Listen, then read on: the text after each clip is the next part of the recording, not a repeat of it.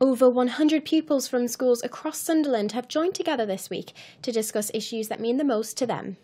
The 5 key issues on the list include the environment and votes at age 16, with the aim of children from all backgrounds getting their voice heard.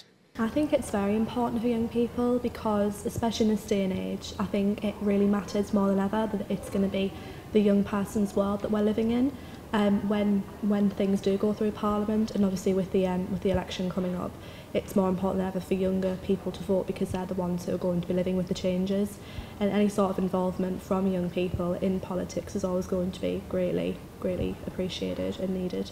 Who doesn't want their voice heard? And for many children and young people, they feel like there isn't really the opportunity to do that very often.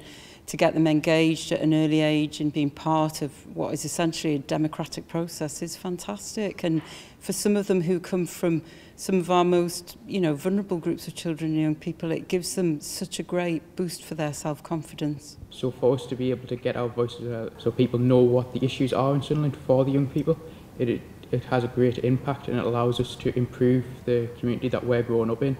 So we know that there's positive change being made. I feel like politics nowadays is not about making changes for the people. It's not something that I'd want to get involved in. It just seems to be like too much about power.